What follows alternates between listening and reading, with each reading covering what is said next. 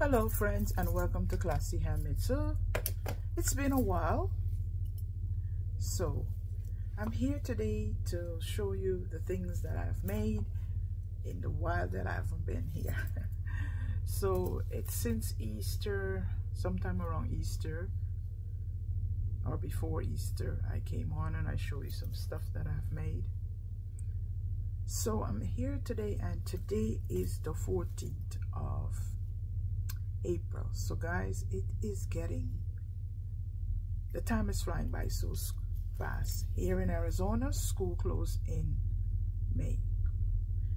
So before I go any further, before we get into this video, my name is Shonda, and this is my podcast, Classy Handmade, where I show you what I've made, things that I'm working on, and I like all craft. I like making whatever my hands can make, I will try to make. So welcome. So today I have a few things that I would like to show you. I have a new pattern that I made for the Easter. I probably make 2 new patterns for the Easter, but right now I only have one that I can show you. I probably pop in a picture so you can see. So welcome to all my new subscribers, and welcome to all my returning subscribers. Thank you for being here. Thank you for liking, subscribing, and sharing these videos that I've been putting out. So before we go any further, let me show you what I've been working on, my new pattern, things that I've finished, and so on. So I'm going to show you my latest patterns that I came up with. So this is my latest pattern, and it is a sheep. I think in my last video I mentioned that I had a customer that was asking for sheep, and she didn't like the one that I had. So I made this one on my own. For this sheep, I used the sorry guys, I didn't use Michael's yarn. I used the Posh yarn in gray, and I used the Big Twist yarn for the body. And I'll tell you the reason why I use 2 different sizes of yarn. Lots of sheep, most people make it with bobble stitch. I hate bobble stitch. It's too much work, and I want to give you something that you don't have to do the bobble stitch. So I use 2 different sizes of yarn. The white yarn is much bigger. I can't find a ball band because I keep throwing away my ball bands. So let me see. I have a ball band. It's Big Twist. Is it Big? No, it is not Big Twist, baby. Anyhow, I can't remember, but it's the Big Twist plush yarn. I think it's probably like a number 6. So I use that so it would give you a more fluffy effects for the body and the head. And the limbs, I use the Posh yarn. That's a number 5 weight yarn. So I use that so it would give the limbs a little more smaller. So this is how the sheep came out. Like, oh boy, I forgot his tail, so I have to apply a tail. So this is my sheep. I have to do the tutorial. I will be bringing out the tutorial here on the YouTube channel. So stay tuned for that. So this is one of my sheep that I created. Here is another one, and this one here I did put the tail, and I used the same yarn, but instead I give this one a little pink nose, and it have a little flower in the head. So I made these 2 using the same yarn. And then I think these are like 18mm eyes. So I made those. Then I made this one, and I used for this one, I didn't use the Michael plush yarn. I used both Posh yarn for this. So I used Posh yarn for the body and Posh yarn for the thing, and then I do the embroider. I did my eyes, embroider eyes. I told my kids, I said, "Dude, this look like a little rat." They said, "No, Mom, it look like a sheep." So these are my 3 sheeps. And here I made a cow, and these is my own pattern that I just free flow and make cows. So I use some burnet blanket yarn for the muzzle, and I used also some burnet blanket yarn in this terracotta color, and the body is some I think it's Big Twist too. Okay, I can tell you part of it is Big Twist, then I ran out, and then I just used some Posh yarn. So it's kind of like, you could see the difference right here, but it still look cute, I think. And then I just put some patches, you know, I try to do patches while I'm crocheting. So that's my sheep, and that's my own pattern. So I had this Sangria digital book that I bought from Amazon. This book has been a long time, and at the time it used to sell the book, the amigurumi Sangria book, for a reasonable price, and I didn't buy it. And then years after, I decided, I said, you know what, maybe I should. My daughter keep telling me, Mom, make some Sangria items and so on. So I did go and look for the book. But when I did go and look for the book was $80-something at the time. And so I was able to get the digital copy for, how much did I pay? I can't remember exactly.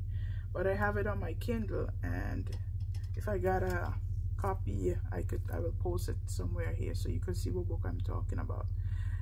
So I did make some items from that book. So I made this pom-pom parent, and this is using Michael's Light Snuggle Light yarn, and this is Chanel yarn from the Dollar Tree. I have a little bit of the brown because I can't seem to find real browning plushy yarn. So I made this pom-pom parent out of the book, the Sangria book, and then I made this little apple guy. He's supposed to have a bee on top of his head, but I didn't put the bee. So I made it with some plush yarn from Michael's, and some, this black is Parfait Chunky. The red is some Parfait Chunky. The green for the leaves is some blanket yarn. So it's a mixture of all different kinds of yarn. But I think I made his little smile is a little crooked. It needed, this one's I needed to go over that way. I embroidered the eyes, I didn't put any. And there is one more that I made. It was Hello Kitty in a penguin suit. I'll probably insert a picture somewhere if I can find, but I took it to the market and somebody bought it, so I don't have it. So those are some finished amigurumi that I finished in the past time I haven't been here on YouTube. And I was working on a blanket for my friend. She bought some yarn and she asked me to make a blanket because she wanted to give it as a gift. So I finished the blanket, and she bought the blanket yarn in yellow and cream. So what I did, I made a C2C blanket.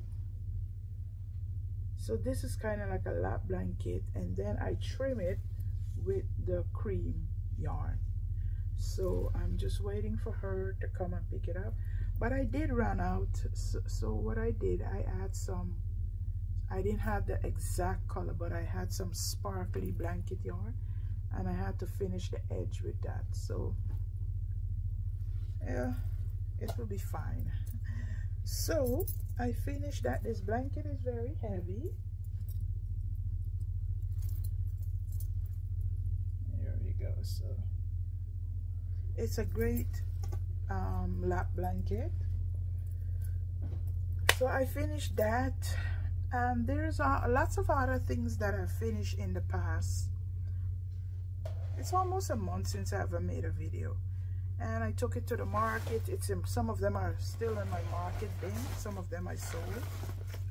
But this week I did make some little things, and I'm going to show you. Sorry for the crinkling. I have a bag here that when I finish stuff I tend to throw it inside. I'm looking because I know I made some avocado and so on. Hold a minute, let me find it. Yes, so I have made some little octo. So I've made this one, and this is using number 4 weight yarn. And this pattern here is from Crochet. I'll try and see if I could link it in the description box below. So, but this is a free pattern on our blog. So I made one of them. So I'm trying to use up some 4 weight yarn that I have. So I made that one. Then this is my pattern that I just sit and free flow. It's like a little monster backpack thing. So I made this one, and I'm in the process of making another one, because I find a lot of people are buying the keychains, and I sell these keychains at my market for $7.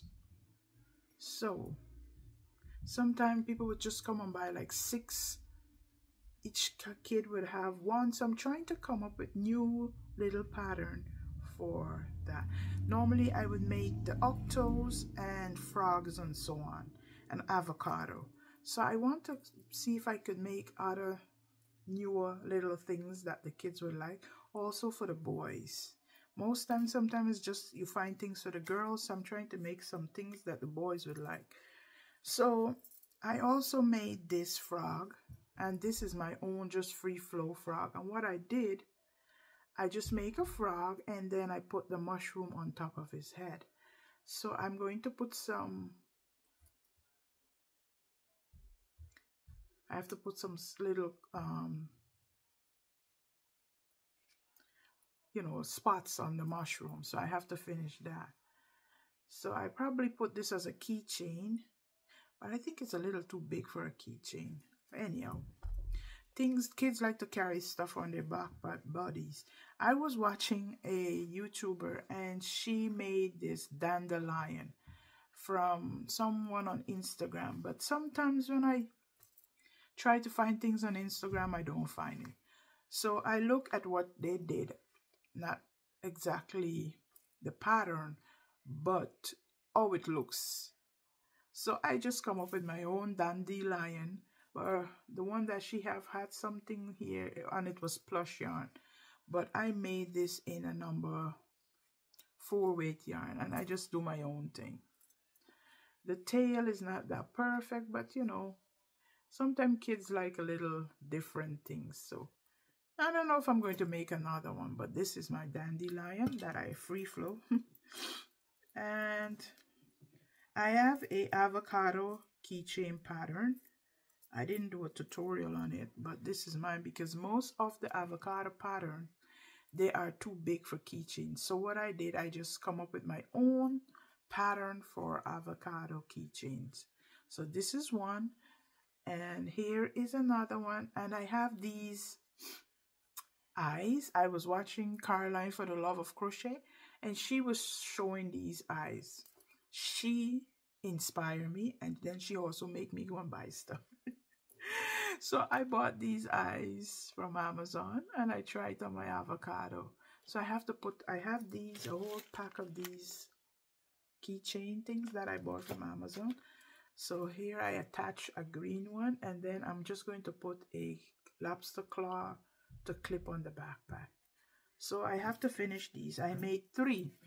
So normally I make one with the bone, which this is called the bone, and then I make one without the bone. So I have to make the ones without the bone. So these are 3 with the bone, and so I like these eyes. And then I'm going to put little blushes on them and stuff like that. So these are my 3 avocado that I made. If you would like to see me do a tutorial for the keychain for the avocado, leave it in the comment section below. All right, so guys, what are you working on? I'm just yapping along. Are you working on anything that, you know? I'm still working on my year-long blanket. I did make some progress, but it's all the way upstairs and I don't want to go upstairs and get it. So I'll show you that in another video. So I made some mousse, but I did do a little, my hair is crazy.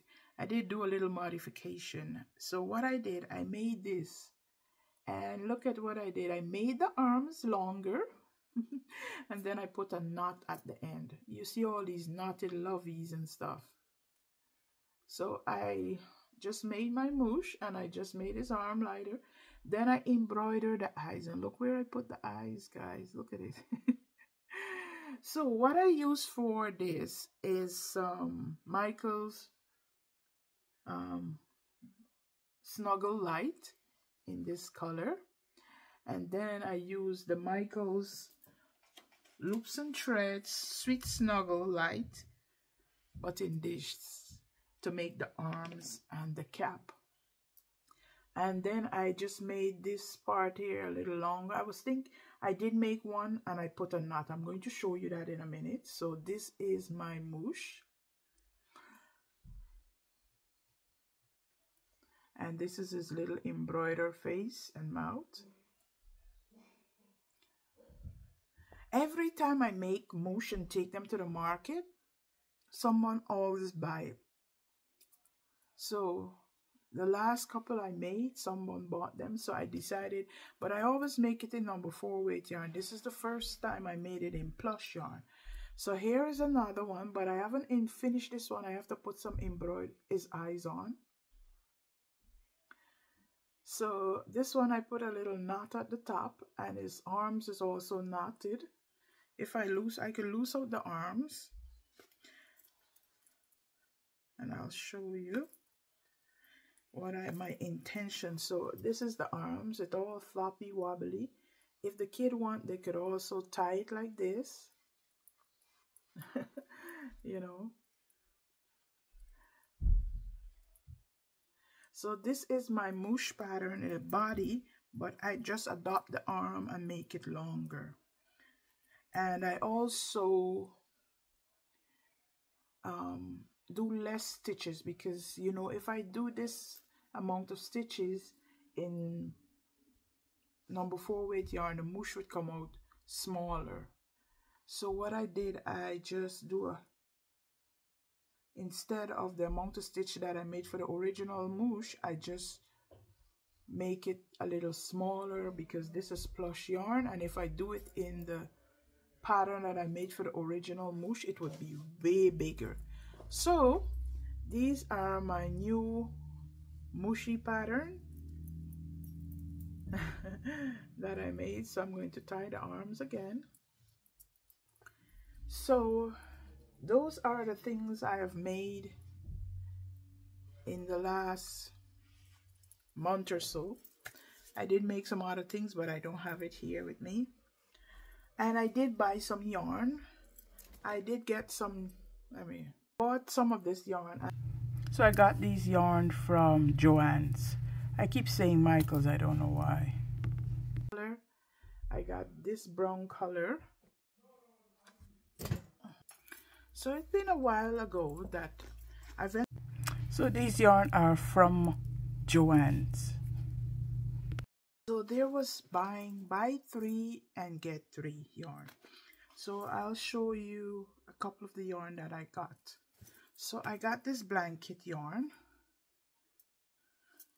and this is a, let's see if I can find a color. The color is mellow yellow. I want to make a draft with this, creating my own pattern, of course. Not of I shouldn't sound so smug. Oh, I would like to make a draft pattern of my own. So I got this also to make, you know, the nozzle and so on. And this is a almond color. So then I saw this. Michael's had these also, buy 3. Why I keep saying Michaels? It's not Michaels. It's Joanne. Sorry, guys. It's Joanne. Joanne had these big twist yarn, and it is new to me. At first, I thought it was like the Posh yarn that I bought. It's similar to the Posh. But when I look at it, it said Baby Bear.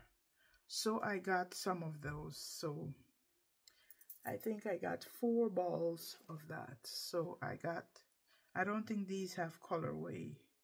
They have number. Oh, they do have colorway. So this is a blue sky. And this one here is peach. And it's teddy bear. So, and then I got this one. And this also is a teddy bear. And this color is light gray. And I got this. And I do have the ball band here. And this one was brown sugar.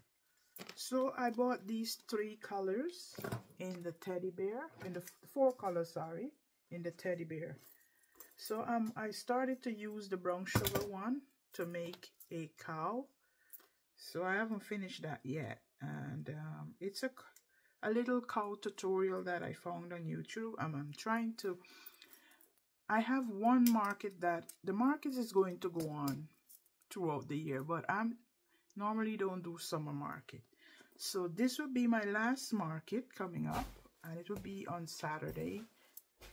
So I'm trying to do that the last market Saturday. Then I also bought this one too, and this is what I use for my chickens, and also if I'm doing axolotl, I use this for the gill. So this is the blanket tweed yarn. So those are all my yarn that I bought for now. And I'm telling myself I'm not going to buy any more yarn because the market has slowed down quite a lot. So I don't want to invest any more money into yarn. I'm just going to use what I have and prepare for the fall market, the fall and winter market. And most time, you know, they have a lot of holidays coming up through that time, and people will normally buy stuff for Christmas and, you know, and so on. So that's what I'm planning. So I have quite a few things in my bin that I've made, and I'm going to try and sell those and see what's going to happen. Right now I'm just making some keychains and my little mochi guys that I have. And I do have an Etsy shop, and I'm thinking maybe over the summer what I can do is also list some of my, you know, some of my things that I have in my Etsy shop and see if I will get some of those sell. Over the years I did list a few and I did get sell. So, and I start the market and I just stopped listing it. So hopefully I'll have some more time to dedicate to my Etsy shop during the summertime, and I'll list some of those things.